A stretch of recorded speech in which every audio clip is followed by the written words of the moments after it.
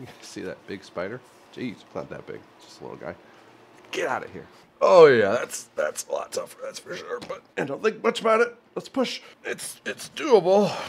Whew. For those of you counting at home, this would be number 5 overall of 9. I think I got it.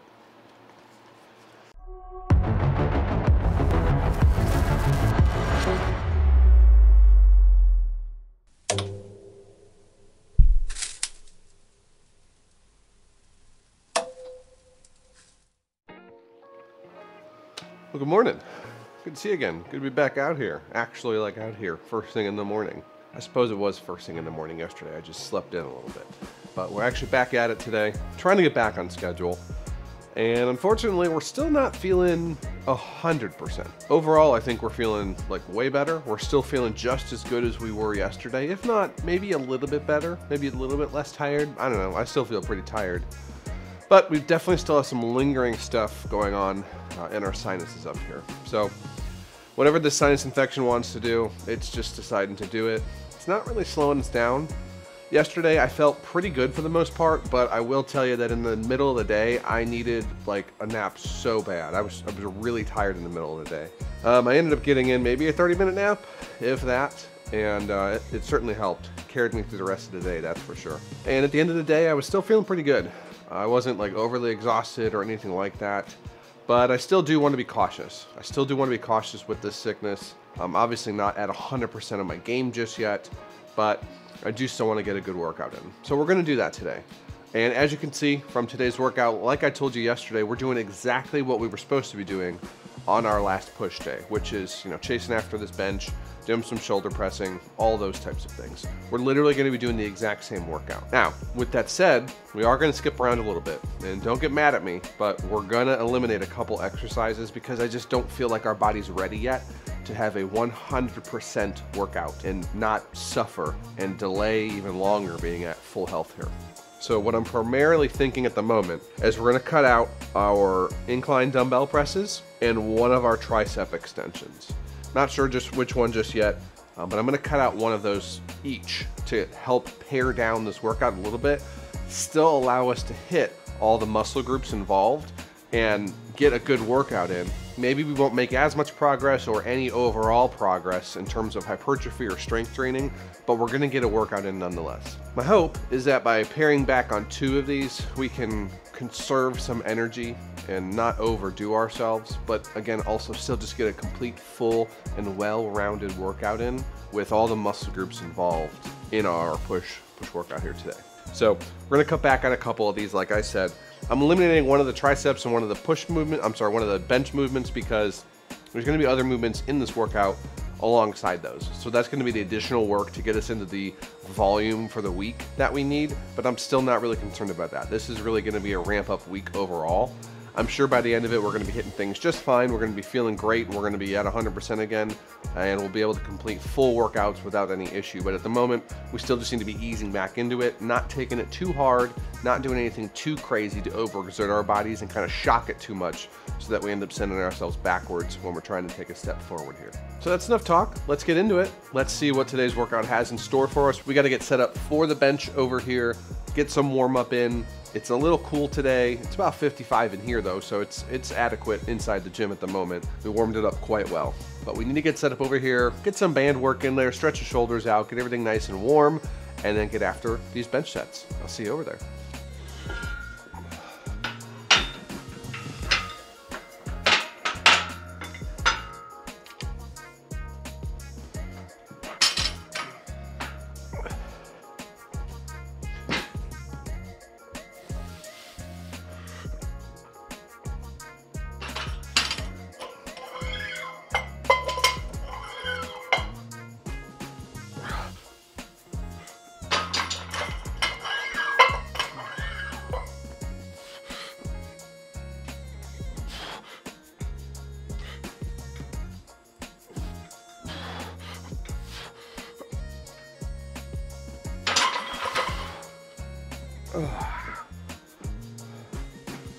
All right, we're pretty good and warmed up now. You gotta take my word for it. We got that in. Everything's feeling pretty good actually.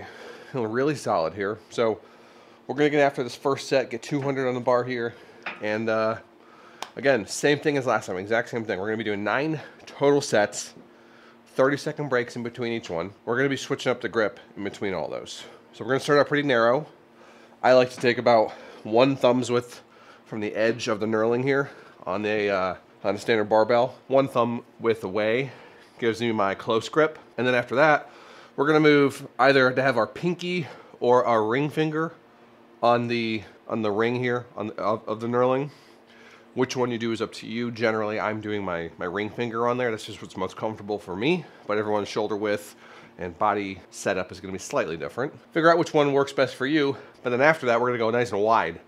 So we're gonna go from our pinky or our ring finger on the ring here to our forefinger, our pointer finger on that knurling. Get super wide on those last 3 sets and really crank it out. I like doing the wide one last. I find that that one hits the absolute hardest after you have been cranking out these other sets here. Whereas when you're in more of a close grip situation, you're getting a lot more tricep activation that helps you push through that set. And in those latter sets, the last thing we need is additional assistance from accessory muscles like that. You're obviously still getting your triceps helping you when you're doing nice and wide, but with the wide setup, you're getting that really deep stretch in the pec. And it's a great way to finish these out. So let's get this thing set up to 200. We got 185 on here right now, and let's get after our first set. All right, let's get after this. 30-second breaks. Nice and narrow here. First set.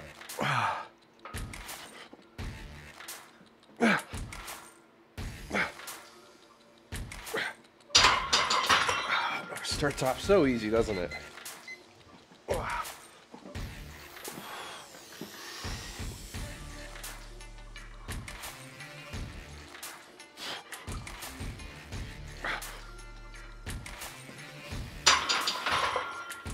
Good.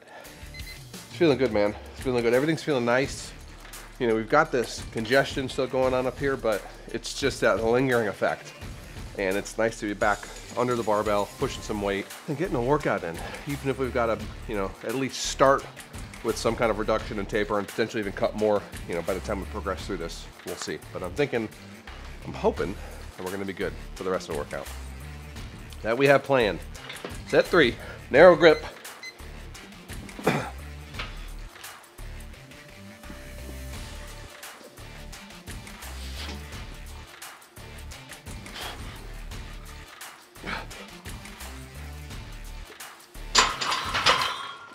All right.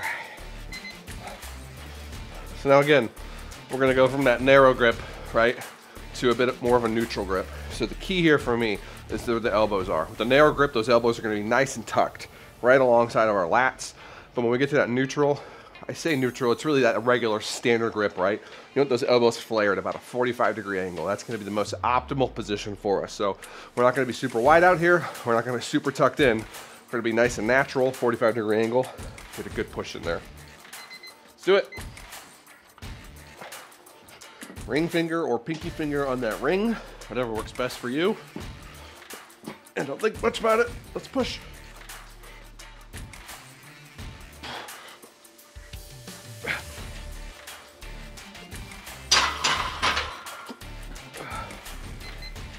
Number 2 of 3. For those of you counting at home, this would be number 5 overall of 9.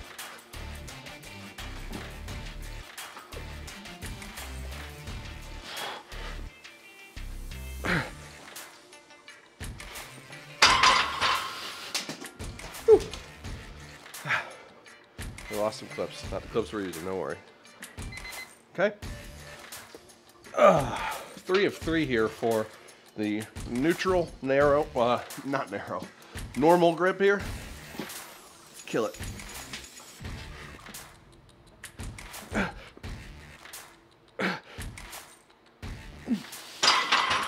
Okay. So now on these last 3 again, we're going nice and wide. So we want that pointer finger, that index finger on this ring here. We want it on the ring of the knurling, at least on that ring. You know, if you can go wider, great. But in this rack, I'm not getting much wider without smashing my hands in these J-cups. Nice and wide.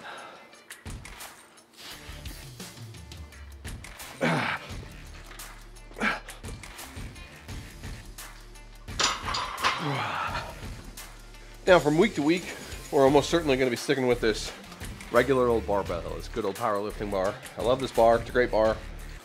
And I have another bar though that we can use, which is that multi-grip cambered bar. It's going to put our hands in a neutral position.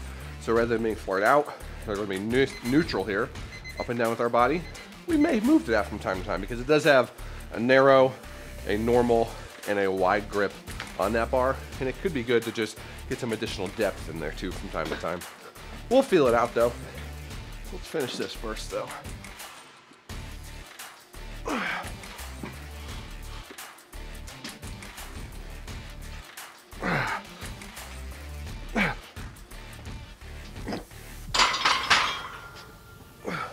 Got one more of these. And like I said, we're not going to be doing those incline dumbbell press today. I don't want to overdo it. What we are going to do though is move right over to, after this, over to our shoulder presses here. And I might do some push-ups in between those sets. We're getting some really good rest in between our shoulder presses. So I might do a set or two of push-ups as well, just to give a little bit more work to the chest here. It's not feeling too much right now. It's not feeling like we've done too much volume just yet. So we might throw in some push-ups just to kind of help send it home. Okay, this is gonna be our last one here, nice and wide. Let's kill it.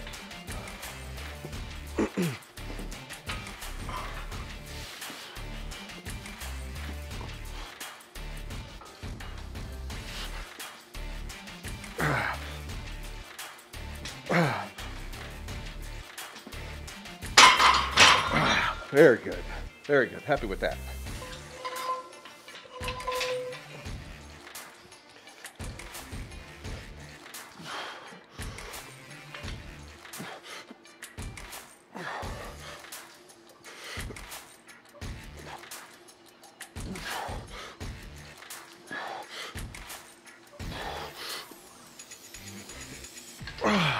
Okay, not a bad first set there. We'll take that.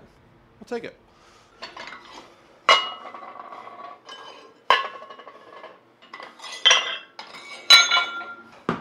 Okay, second set here.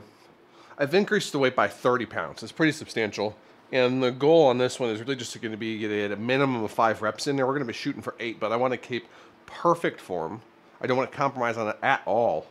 And I want to get a minimum of 5 reps. If we get more than that, fantastic, but we don't want to compromise that form at all. So we'll be stopping if we start to get really sloppy there. And on that last rep, but also the first rep, I'm going to do a good hold at the top. We're not going to be locking out the shoulder. We don't want to just stack the weight on top of our elbow and our shoulder. I'm sorry, I meant locking out our elbow here. We don't want to lock out the shoulder either though.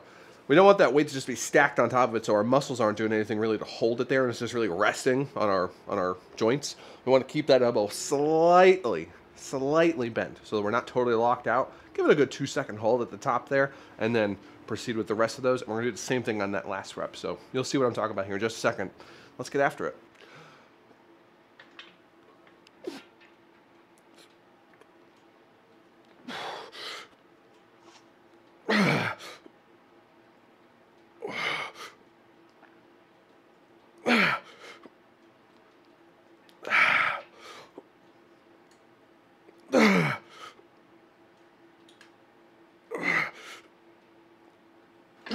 Good. I obviously could have done more there. We were aiming for 5, we ended up with 8. And to be honest, I probably could have done more than 8 too, but you still feel that congestion in the head, especially when we get later onto those sets. So I didn't want to push it too far, but that's not bad. That's not a bad way to start this out. The first couple weeks of a new program is always just going to be kind of honing in and figuring out where that weight needs to be. It's not uncommon for that. Even if you've done these exercises 100 times, to have to reassess, figure out what that weight needs to be for you to hit the rest goals, the rep ranges, all that stuff. Okay, let's get this cleaned up and move on. All right, we've got some Y-raises to do. Lateral Y-raises here. We're going all the way up, coming all the way back down. Not using crazy amounts of weight. We're going to be doing some high rep ranges here. So keep the rate moderate. Don't go too nuts with these. We're going to be taking decent rest periods, but we still don't want to overtax our shoulders too much by just petering out way too early and not being able to hit the full range of motion as we're doing these. We're going to be coming most of the way up, about a 45-degree angle, maybe a little bit higher than that. Don't overthink it too much. So if you end up coming all the way up, not the end of the world. We just don't want to be living where we're having everything stacked on top of our shoulders and we're not really using our delts to do any of the work to move that weight. Let's get after it. So I'm going with 25s here. I don't know what you're going to go with. but I know you'll choose a sensible option for yourself.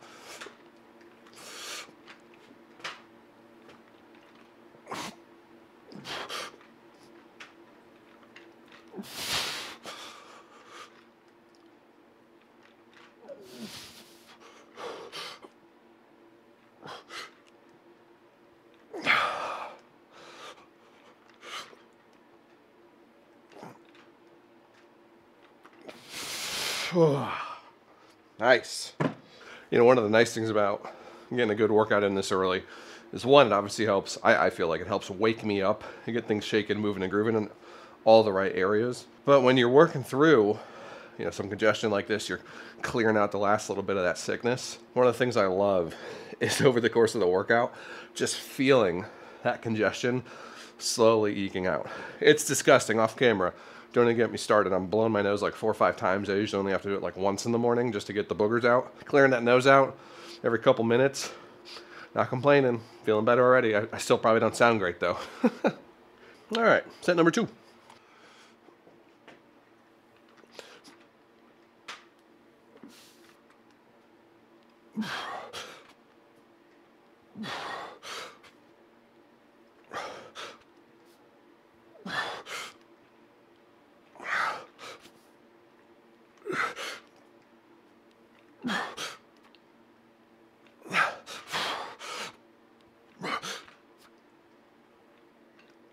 Yeah, all right. That was getting kind of tough there. So on this last set, we're going to reduce it down to 20 pounds. We're not going to go 25 again. I want to make sure we get the best ROM, the best control, and really just focusing on that full range of motion so that we're getting all the way up and controlling it down. If we're just slinging it up and we're just letting it fall back down, we're not going to be getting any kind of good workout in there. So we want the full range of motion, but also that control on that descent to get absolutely everything we can out of the volume we've got for today. Okay, let's do this third and final set here. 20 pounds, reduced it down, still going for that 12 rep range. Let's hit it. Oh.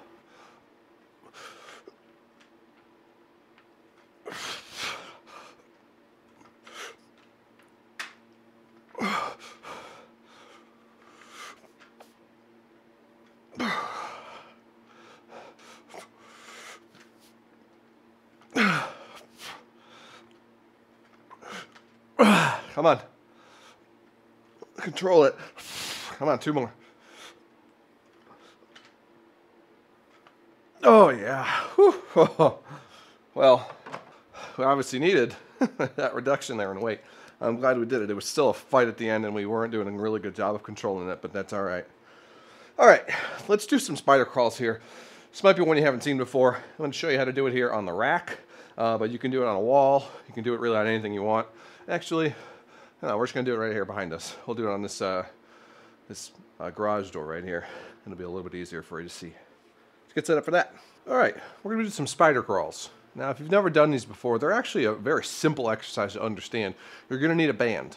Now, if you don't have a short band like this, I would encourage you to get the absolute lightest band you can. Absolute lightest one you can find. And if you need to double it up because we're not going to be going very wide on this. We're going to be going about shoulder width, maybe a little bit wider than that. Yeah, I guess a little bit wider than that. And we're going to be crawling our hands up and down this wall. It's literally that simple. Now, you can do this on a wall. You can do it on the rack. I like doing it on the rack because I find that the rack, because it's a little bit more narrow and where I can put my hands, it's essentially forcing me to keep my hands at the same width here. We don't want to be trying to shoot them out any further or grow any narrow, you know, where we're not really working the delts at all. We want to be keeping it nice and static with regards to how wide we're taking this. And all we're simply going to do is once we have this around our wrist, this is my lightest band. You are not going to be needing anything heavier. This is my next heaviest one here from Rogue. This is the second heaviest one they make. And I'm telling you, I don't think I could do a full set of these right now. Maybe in the future, but not at the moment. But once we get this band in our hand, we're literally just going to be climbing our hands up and down this wall, all the way up and all the way back down. I like to come down to waist level. We don't need to be like bending over or anything like that, but coming all the way down until our hands can't come any further. And then we're going to be climbing our hands all the way up. If you want to come up to head height, you want to go a little bit higher, that's totally fine too. When we're doing these, we're going to count a set as 3 up and down. Okay, so starting at the bottom, that's 1, 2, And then 3, that's 1 whole set, okay? Now you want to do more, that's totally fine as well. If you can't do 3, that's also acceptable. But this is going to be really, really, really good for our shoulders in a couple ways. One, we're basically getting a sort of static, iso hold by keeping those arms locked here, slightly wide, so that we're having to use our delts to hold that weight there and climbing up and down, okay? Secondarily, it's just going to be good for our overall rotator cuff health. Moving that hand up and down while keeping that static load on a shoulder. It's a light load. These are not heavy bands. I mean, this is probably, 5 pounds at its smallest. And now we're going to be taking it out to here. But we're not talking about a ton of weight on these banded crawls. We do not need a ton of that weight. Do that crawl nice and slow and controlled, coming all the way up and all the way back down. And you're going to be picture perfect, I promise you. So let's get after this. Nice and wide.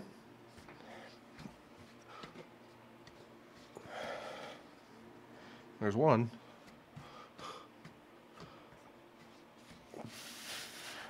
There's 2.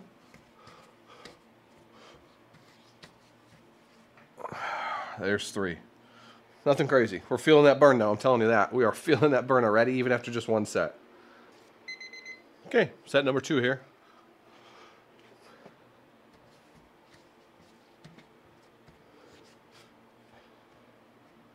One. 2.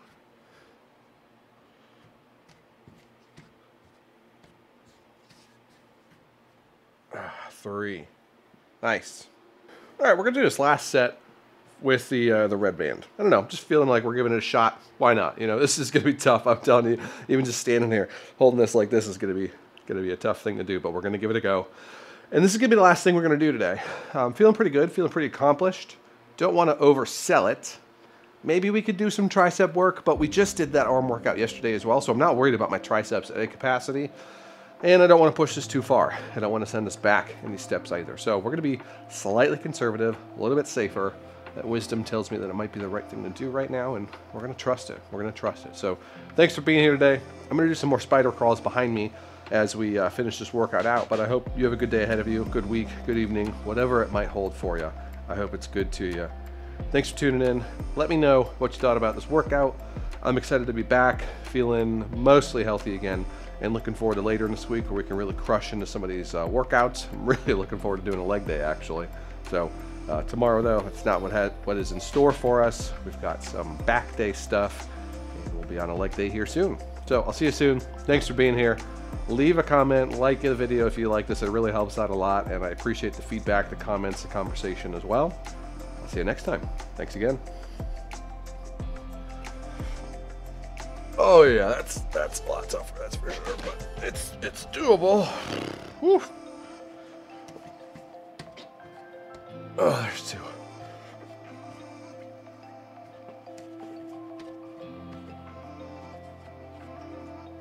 Oh yeah. Yeah, that was good.